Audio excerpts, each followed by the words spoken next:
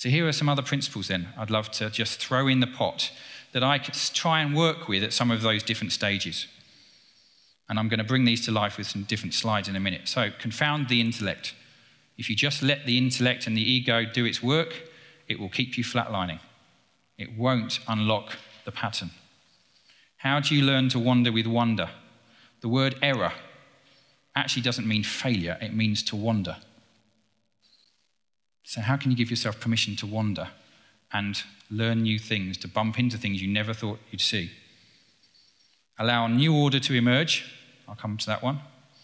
How do you actually not be a victim of time, but how do you work with the elasticity of time and space? When are you slowing down time and speeding it up? And lastly, how do you create new belief through the power of disbelief?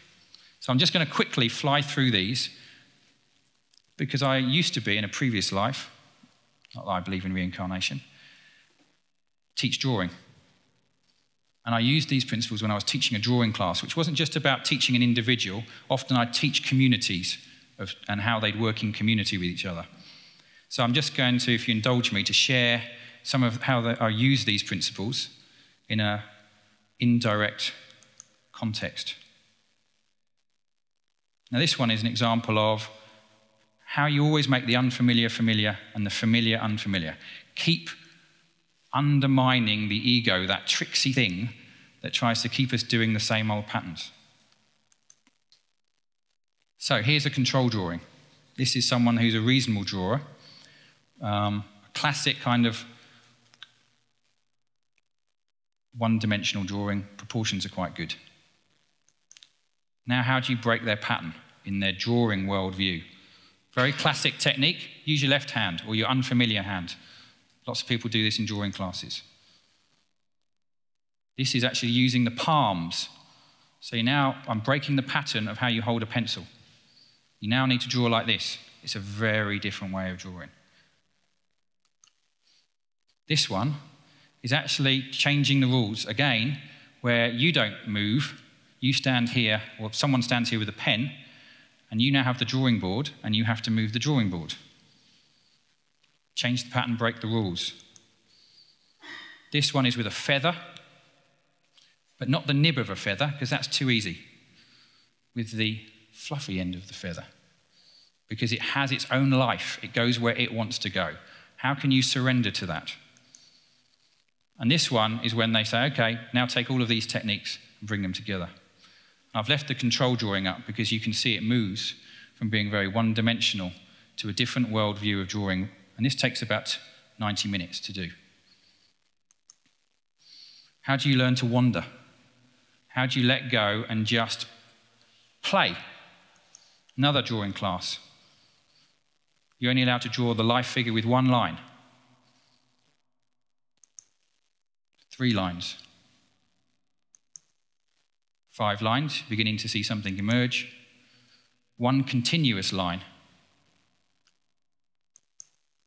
You're only allowed to use short horizontal lines to find the pattern and let the figure show itself. Or short vertical lines. Or small circles. So that within 2 hours again, you can unlock people from a very static way of drawing. Another one for me, and I've used this, I actually learnt this from drawing, and I've started to apply it to creative teams and innovation work, is often when you ask someone to draw a figure, they would often start with the top of the head, do the head, the shoulders, the arms, down the body, legs. By the time you get to the bottom of the page, the feet are off the page. It's classic. So, one way of getting around that is to say to people, actually don't draw it so linearly. Actually make a mark here. Where's the top of the head? Where's the elbow? Where's the foot? And actually start to build the background and let the figure emerge from the background. One of the things for me about creativity and innovation is the breakthrough often emerges from the background to the foreground. People just are wanting the foreground, but it doesn't work like that. So how you teach them to break them into parts. They start to realize you can overlap things. They start to surrender to the complexity of it and the chaos of it. They get lost. the rhythm starts to show itself, and some new, beautiful order starts to spring forward.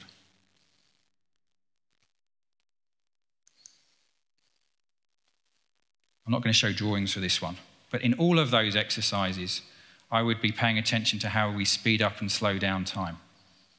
When is this against the clock? When do you need to actually use it to really up the intensity? And when do you need to slow things down and let people wander and make mistakes? And then how do you speed it back up again? So today, how can we play with time together, not just be victims of it? And lastly, something I really deeply believe in is if this is a drawing class and I then have played with this and I believe this when I work in any type of organisation, teams or innovation work, people always have a belief system. The only way I know how to shift someone's belief system when it's in their way is to help them create something they never knew they could do. And in that moment, they say, I didn't know I could do that. I didn't know this was possible. And by default, they have to shift their belief system because it doesn't make sense. So if I take some of the quotes from the people you've just seen, and I won't read them, I'll just let you read them.